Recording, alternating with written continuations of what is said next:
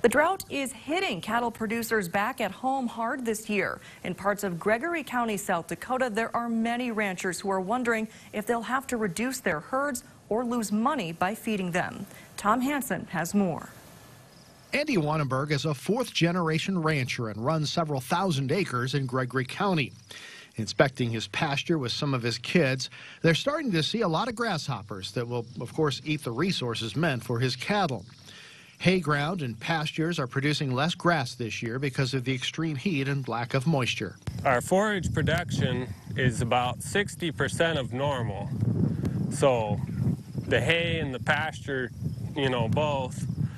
So our hay is going to be way short, and then our pastures, a lot of them will probably be done by the 1st of September. The extreme heat has baked the moisture right out of some areas of pasture land. And Andy says some of his young calves are starting to get sick from inhaling and ingesting dust. Then the calves get dust pneumonia from it being so dry and dusty in the heat, and so it causes a lot of sickness. So you have to continually treat them or else it's fatal. Andy's brother Hank is a rancher and also an ag banker.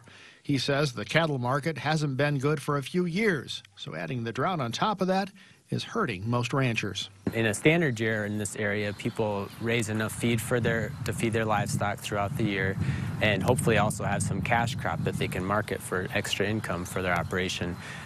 When a year like this comes along, they not only don't have the cash crop to sell, but they have to supplement the hay they raise because they don't get enough. Hay is hard to find, and even if they can find it, it is expensive.